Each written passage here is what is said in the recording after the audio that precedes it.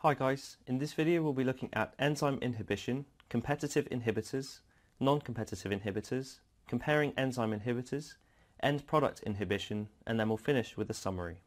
So enzymes can be activated by various different cofactors, which are important molecules that bind to the enzyme and help its function. So to illustrate this, we've got an enzyme here, and if this combines with a cofactor, which a lot of enzymes do, often the cofactor is needed to complete the enzyme structure or aid it in functioning, making it better. And then at this point the substrate can bind and the reaction can proceed appropriately. But actually other molecules can bind to enzymes too, and they can be deactivated by molecules known as inhibitors. So an inhibitor is any molecule which reduces or stops a reaction from happening. So it's a blockade basically.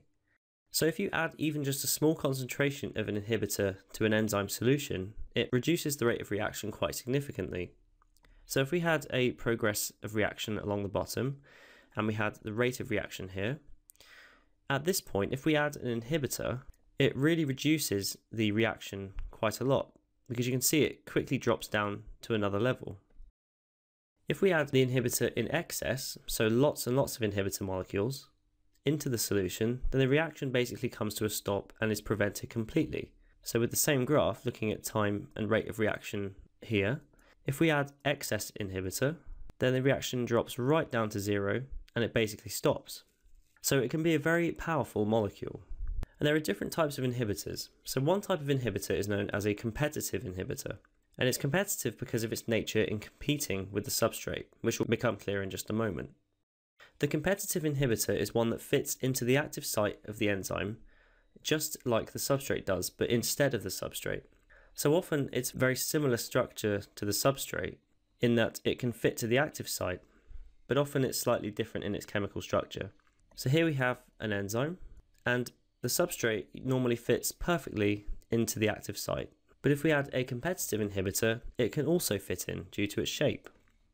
And if the competitive inhibitor does go into the active site, it makes a physical barrier or a block, preventing the formation of the enzyme-substrate-complexes. So imagine the competitor's gone into the active site, it's now taken up this space where the substrate wants to go. So the substrate can now not get in because it's being blocked by the competitive inhibitor. So it inhibits this reaction from happening in that way. So because both inhibitor and the substrate fits into the active site, they compete with each other for the enzyme. So they're both trying to achieve the same bonding in that active site, both the competitor and the substrate. So it's a competition, and hence the name competitive inhibitor. The other type of inhibitor we can have is a non-competitive inhibitor. Make sure you don't call it uncompetitive, because it is called a non-competitive. So non-competitive don't compete with the substrate. So non-competitive inhibitors bind to a different part of the enzyme, and this is called the allosteric site. So it's not the active site this time. So this is our non-competitive inhibitor in the green, and we have our enzyme over here, and it binds into this site here, and the active site is over here. There can be multiple different sites on an enzyme. The active site where the actual reaction happens, and that's where a competitive inhibitor would bind, but a non-competitive inhibitor binds a different site called the allosteric site. And usually this is far away from the active site on the structure of the protein. So the non-competitive inhibitor binds into this site, and when it does, it interacts with chemical groups causing a conformational change in the enzyme. And the conformational change usually goes to the active site. So we've got the non-competitive inhibitor binding into its allosteric site. And at this allosteric site, there are certain chemical interactions between this inhibitor and the enzyme, and these get transferred through the enzyme, and it changes the shape slightly, and you can see that it's changing the shape of the active site. So conformational change refers to a shape change. And because there's a shape change, we've got an altered shape of the enzyme's active site, and now it's no longer complementary with the substrate that it's supposed to bind. So these chemical changes have altered the active site to a point where now the substrate that should fit into the enzyme can't properly fit, and so the reaction again is inhibited. Because these inhibitors don't bind to the active site, they don't compete with the substrates. They simply win by binding somewhere else. So they're not competitive, hence the name non-competitive. Whereas a competitive inhibitor would go at the same site as the substrate. Because there are two different types of inhibitors, they produce different results when we consider how the reaction progresses. Competitive and non-competitive inhibitors work in different ways. As we've already seen, they bind at different sites, and they inhibit reactions, therefore, in different ways. This one creates a physical block, and the non-competitive inhibitor creates chemical changes indirectly. Non-competitive inhibitors are very powerful, and they can inhibit something very strongly. So if we were to have substrate concentration down on the x-axis, and initial rate of reaction on the y-axis, where usually when you increase the substrate concentration, your rate of reaction goes up because there are more substrates to react and make products with.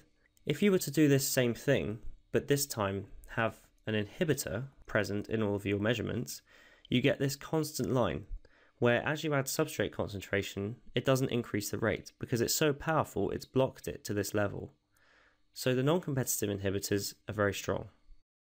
Competitive inhibitors are still able to inhibit, but they're less powerful than non-competitors. So here we have again substrate concentration, and we will have initial rate of reaction on this side.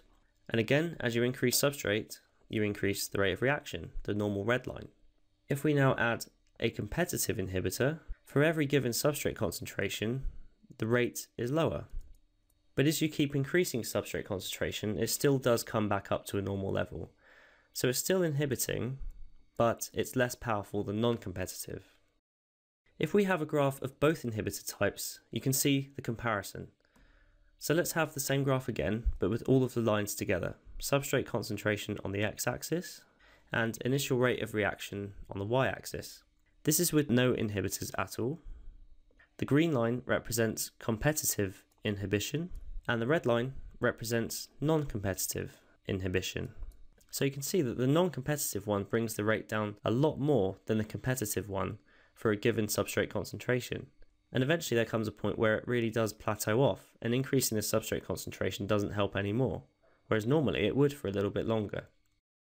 When we're talking about competitive inhibitors, they tend to bind reversibly.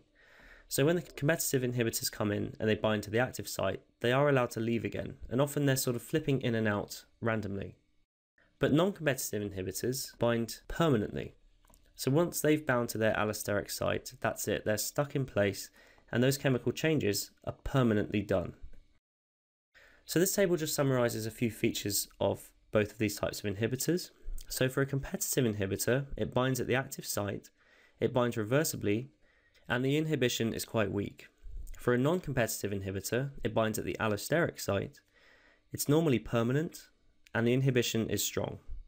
We've already seen how enzymes can work together to complete metabolic processes. For example, when the product of one reaction, i.e. if we add this substrate to this enzyme, we get the product of this rectangle. This product can go and be the substrate for the next reaction. And there can be multiple step reactions where they use the previous product as the substrate for the next reaction. And this is used in metabolic pathways like the Calvin cycle or the Krebs cycle, for example. But there's another type of inhibition we need to be aware of called end product inhibition. A lot of the time, when a cell is doing a reaction, it only wants a certain amount of molecule being produced. So when we're making particular molecules, whether that be something in respiration or something in making muscles contract, it doesn't want to overproduce and it doesn't want to underproduce. It's got to make the right level of any chemical.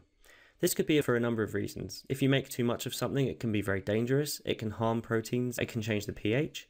If you don't produce enough, for example ATP, you may end up starving the cell of energy.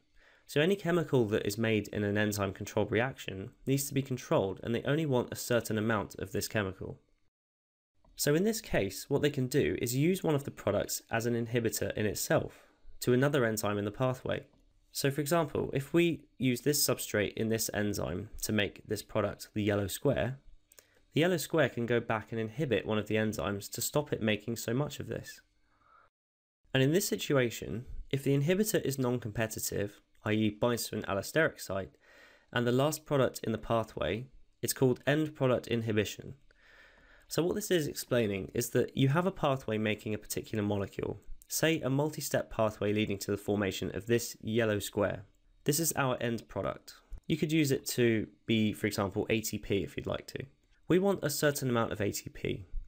What this ATP can do is go backwards and inhibit enzymes which make it itself, almost like it's going back in time and stopping itself from being made. So it goes to the enzyme that helps to make ATP, and it binds to this allosteric site, and it acts as a non-competitive inhibitor. So that means that no more of it gets made. So it's almost like it's at the front of the queue and it's telling everyone behind to stop because we've got enough. So what happens is the concentration of the final product might start getting high. So we're making lots of this yellow square. As it builds up, it's then going to act and create more inhibition on those other enzymes. So let's look at a pathway. We've got green triangles becoming the rectangles, the squiggly shape, and then this final product. So this is our end product. It's an important, useful molecule that we like, but we don't want to have too much of it. If these steps are happening loads and loads and loads, then we're going to get lots of this product, and we want to stop this because if we have too many, it's going to be a problem. So the product itself goes and acts back on this first stage enzyme and it inhibits this enzyme from doing that first step, non-competitively. So then this stops happening and this won't get made anymore. So it's stopping the cell from going too far. And then greater inhibition will lead to a decrease in the amount of this end product being made. So as it goes back and inhibits this doesn't happen, and all of the steps after it don't get to happen either. They'll still continue with what they've got left, but they will eventually slow down, and the amount of the end product being produced will run out, or go down. And then eventually, of course, we'll go in the other direction. If the concentration of the end product keeps going down, then the inhibition decreases, because it's now not able to carry out this end product inhibition. So because this has been inhibiting itself, this has now been falling, and because this is falling, the inhibition is going to fall, and then the enzyme will become reactivated again, and it can carry out the stages again, and then start making it. So hopefully you can appreciate that as it gets too high, it will be brought back down, but as it gets brought back down, it will be made high again. So it's kind of controlling itself and controlling the levels by looking back on the conveyor belt and saying, we need more, we need less. So it's actually a really clear example of negative feedback or a negative feedback loop. So actually this is a really clear example of negative feedback or a negative feedback loop, meaning that the concentration of a product stays roughly constant. So you can imagine that through time, the concentration of this product, that yellow square which we were talking about, so initially the concentration of the product will keep going up, and then at a certain point it will start causing this end product inhibition. And then, as it inhibits itself from being made, it will come back down, and the concentration will remain a nice normal level. If it ever drops too low, as it will do because of this inhibition, the inhibition stops because it's now no longer able to inhibit itself, and the concentration goes back up again. So over time it kind of oscillates between being too high and too low, but overall stays at a nice constant level. Hey guys, I hope you enjoyed the video. If you are looking for an amazing A-level biology resource, join me today in my series of engaging bite-sized video tutorials. Just click the snap revise smiley face, and together let's make A-level biology a walk in the park.